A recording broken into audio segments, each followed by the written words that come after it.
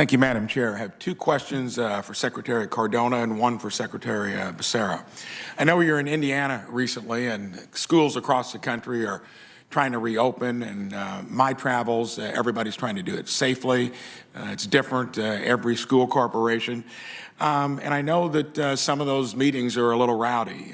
In this case, I think discussion was on mask mandates, curriculum related to maybe critical race theory.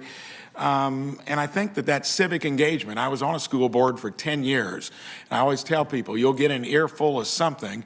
It'll be a good indication whether you're ready for something else. But I was a little disturbed, and I want to see if you really meant the comment. And it was in relation to why are they doing this? And I'm going to quote this. And your response for that engagement was, I think it's a proxy for being mad that their guy didn't win. And I'm quoting it verbatim here. And I know you probably didn't mean that, and I'll give you a chance to retract it. Is that something you'd want to take back?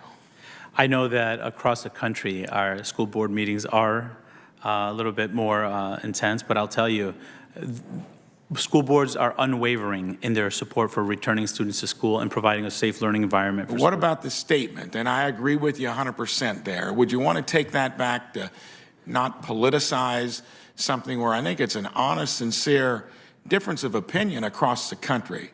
And I don't know that I'd want to be on record with that. Senator, I'll tell you the lack of civility in some of our meetings is disappointing and frustrating, especially because our superintendents and educators and board members, and you should know you're a board member, they've worked tirelessly over the last 18 months to provide a safe environment. And I know it can get rowdy, and I'll take it that you don't want to retract it at this point. So rowdy, it was very dangerous in some places.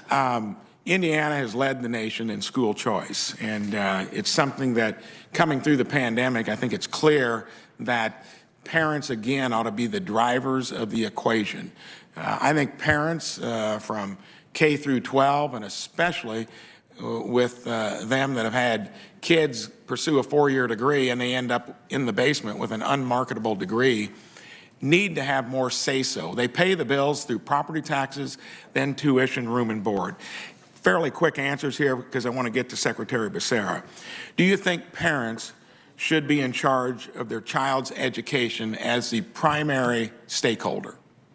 I believe parents are important stakeholders, but I also believe educators have a role in determining educational programming. And I think that's going to be a little out of focus, what I think you're going to find across all elements of education. Since they pay the bills, they raise the kids, they probably need to be the primary spokespeople for their own kids' good education.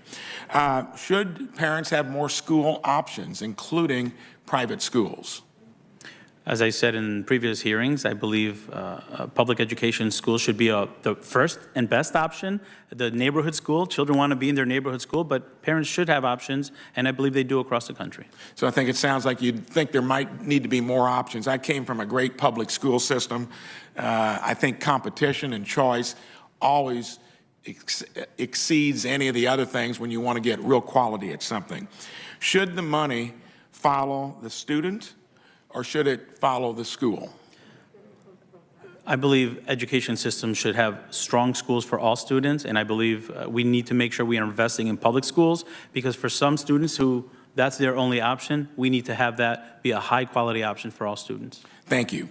Secretary Becerra, we've been navigating through this saga of fighting the coronavirus, which has been challenging in many respects.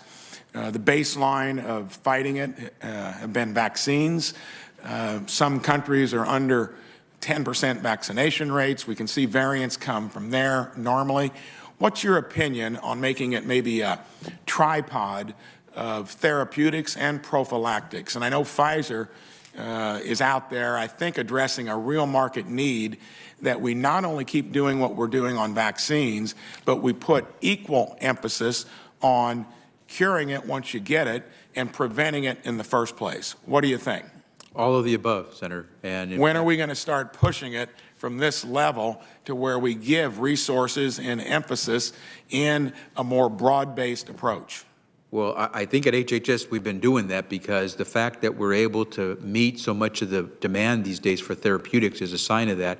But I want to make sure we remember that it's all of the above. And as my mom used to always tell me, mejor prevenir que remediar, better to prevent than to remediate. And so therefore, masking, social distancing, all those things that prevent us from getting sick and therefore needing the things that keep us from dying are the most important things we can do. Very good. I'm glad to hear you're on board with a broader approach of remediation and protection from it in the first place. Thank you.